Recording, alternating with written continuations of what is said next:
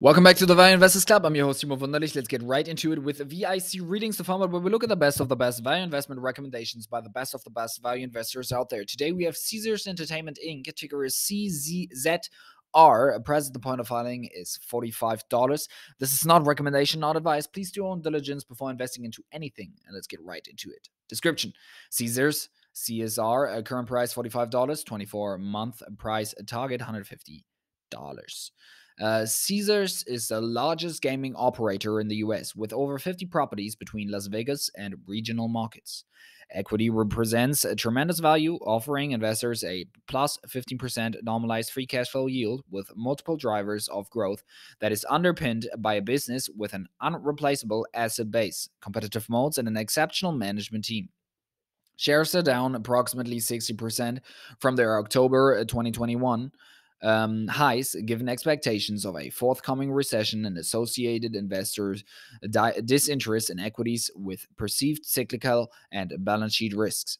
However, we think investors are overly discounting these risks in Caesar's equity, discussed below.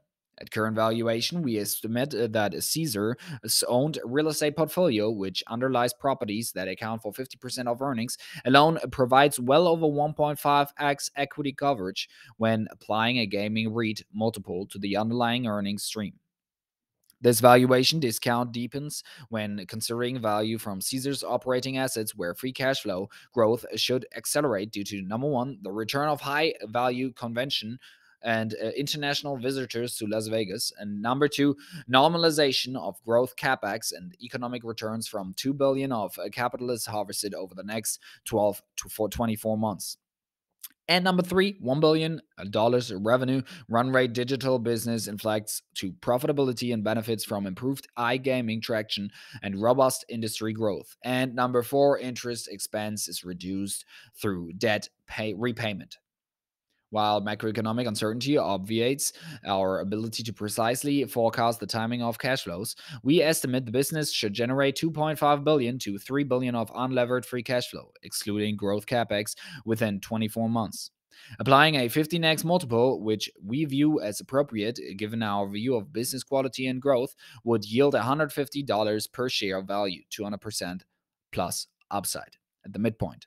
As such, investors can participate in the equity at a massive discount to our estimate of intrinsic value and should benefit from ongoing value creation as the business compounds capital at high ROIC and utilizes excess free cash flow to retire debt, a combination that should unlock valuation multiple expansion over time.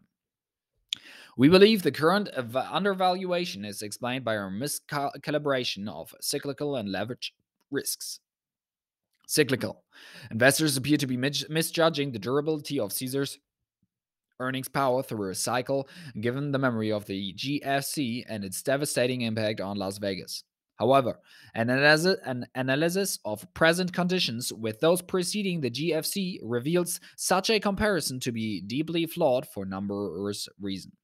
Number one, Las Vegas hotel surged by 12% in 2009 relative to 2007 as unemployment climbed to 10%.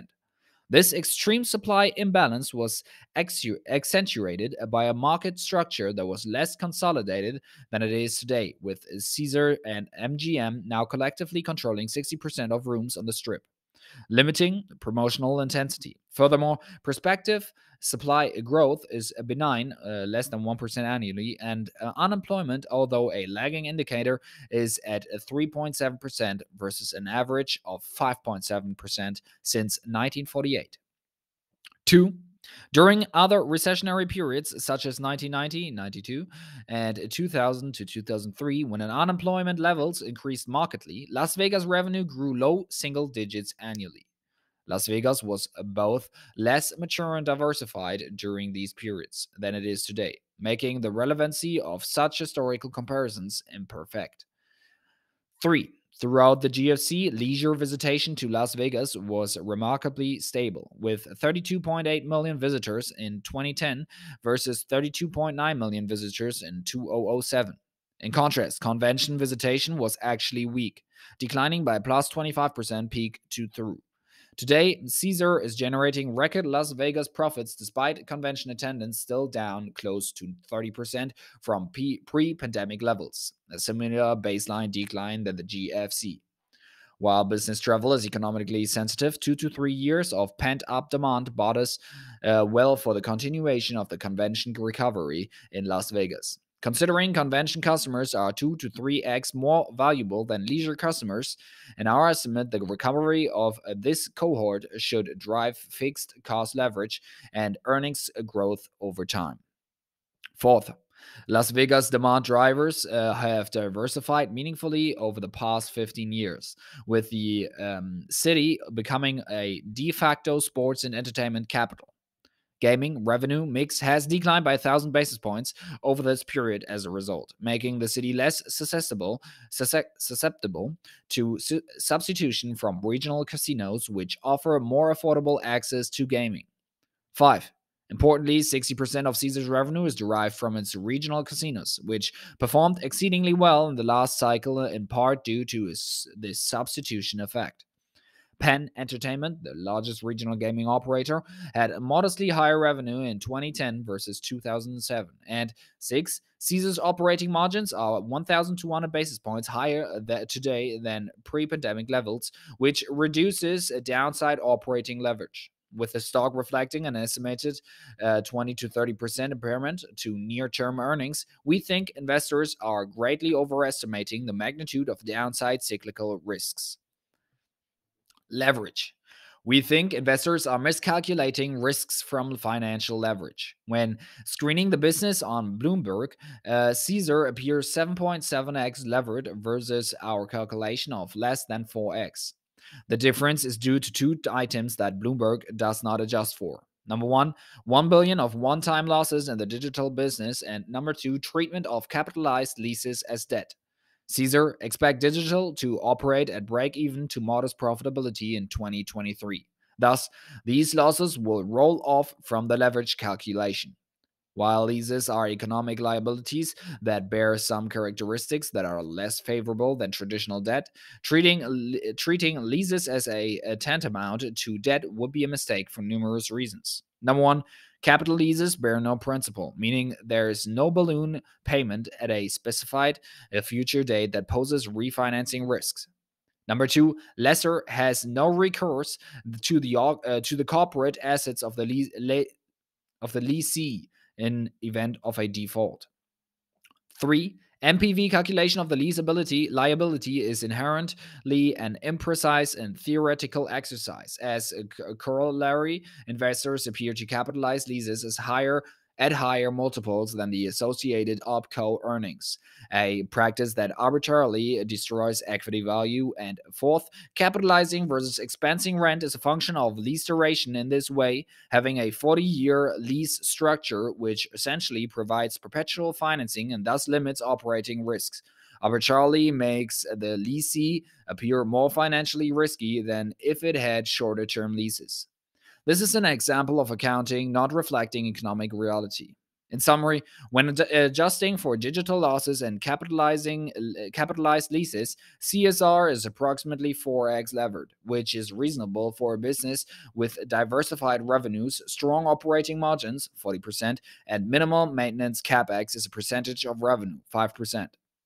At current levels, EBITDA would have to decline by at least 40% before Caesar could not cover its fixed charges, not including the potential for cost controls. Caesar is intent on reducing debt levels by using free cash flow to retire bonds at discounted rates and selectively by pursuing accretive sales. On this note, if it wished to accelerate its deleveraging, Caesar has the contractual right to sell the real estate underlying its Centaur assets, i.e., two properties in Indiana, to Vici for 12.5x EBITDA in a transaction that could generate $2 to $2.5 billion of tax-sheltered proceeds before 2025. This transaction would be accretive as Caesar currently trades at 7x EBITDA. Assuming no asset sales, the business should naturally delever from 4x to 3x by the end of 2024. Business quality. Caesar is a high-quality business which can be appreciated by its strong and improving returns on tangible invested capital, plus 20%. Distinct economic modes that are present in its three business units, Las Vegas, regionals, digital, underpin its ability to sustain excess returns. In Las Vegas, Caesar's advantage stems from its irreplaceable real estate and loyalty network. Caesar owns and operates 8 casinos that are contiguously located on the central park of Las Vegas Boulevard, controlling 25% of all rooms on the strip. Even though Las Vegas revenue has grown 4% annually over the last 20 years, through two economic downturns, supply formation has been virtually non-existent in the past decade, given a lack of developable land.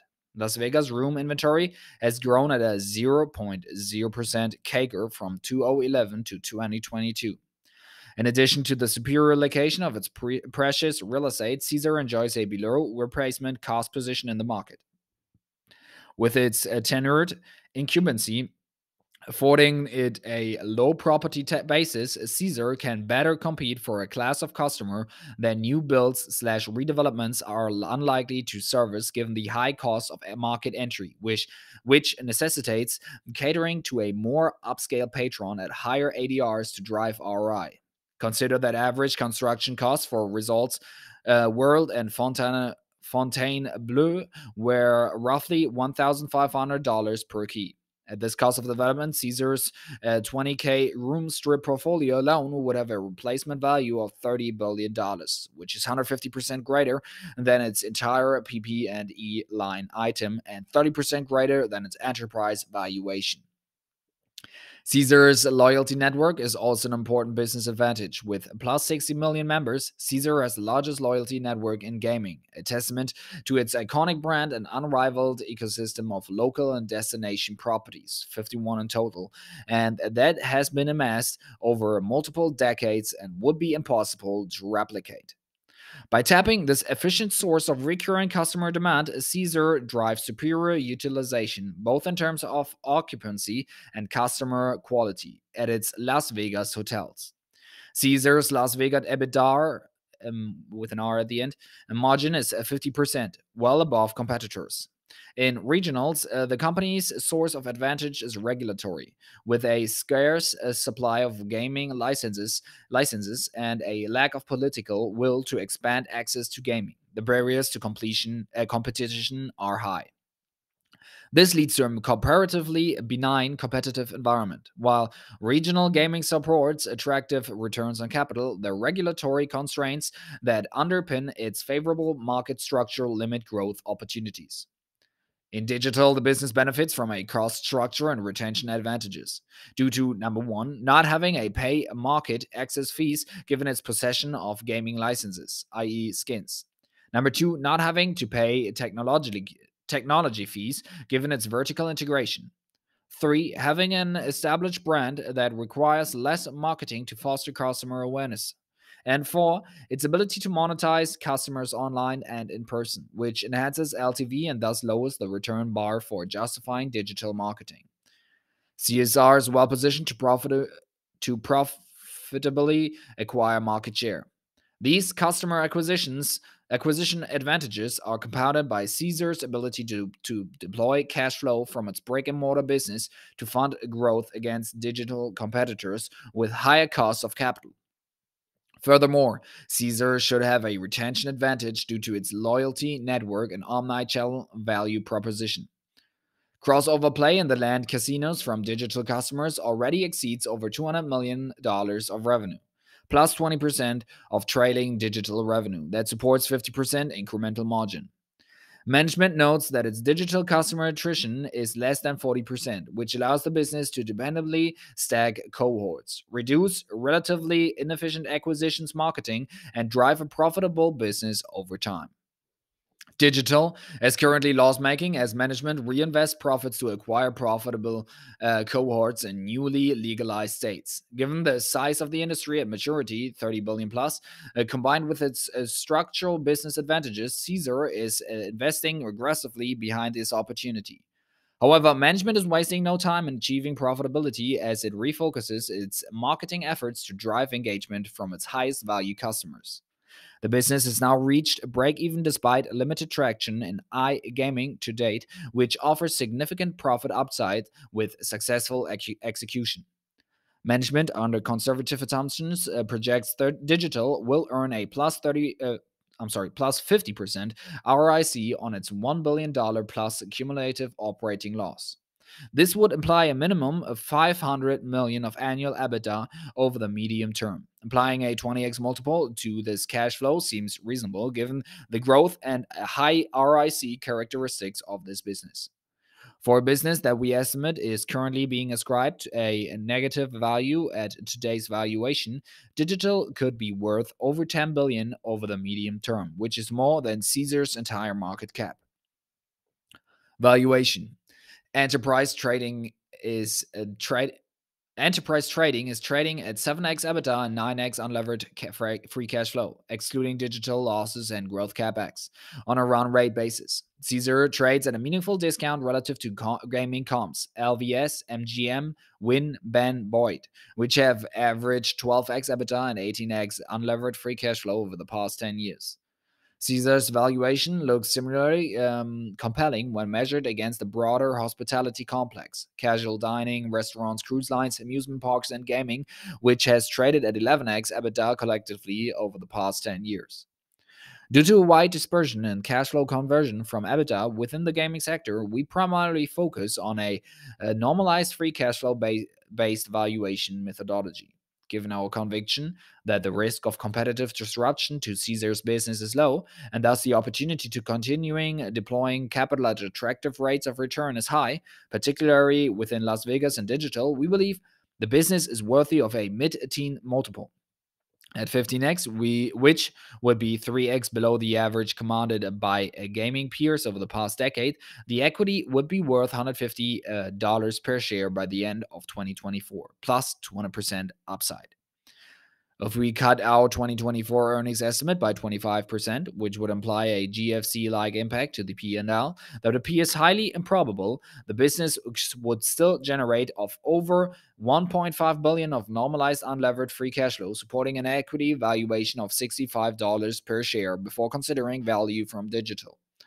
Thus, at current valuation, we think the equity offers an enormous margin of safety and a highly asymmetric risk-reward profile. We think the gap between the trading price and our estimate of intrinsic value could begin to converge as the market appreciates the durability of Caesar's earnings power through a cycle, its prospect for accelerating FCF growth, and a scope to deleverage the balance sheet. Management team. Our capital is invested alongside one of the most skilled operators and wealth creators in gaming, Tom Reeg. As background, Reeg became the CEO of Caesars after Eldorado Resorts, original gaming company where he was previously CEO, acquired the former in a transaction orchestrated by ICahn.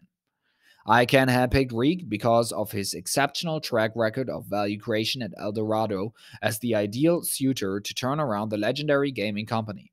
Reeg's operating prowess is reflecting in a 30x appreciation in the share price under his leadership since joining the company from 2014 and to October 2021, prior to the 60% sell-off. Importantly, we believe Reeg employs an operating mindset of a private business owner with a focus on maximizing long-term free cash flow per share. As the owner of over 700,000 shares when fully vested, Reeg is highly financially motivated to deliver against this objective for the benefit of shareholders. Risks. Number 1, economic recession weakens operating results and leads to multiple compressions. 2, inflation remains elevated, which could weaken cash flow given exposure to variable rate debt and CPI-based leases. 3, deleveraging cadence is slowed in parallel with weaker operating results. 4, Las Vegas convention and international visitation is slow to recover. 5, digital fails to generate attractive returns on capital. Catalyst, earnings outperformance. Thank you very much for tuning in and see you next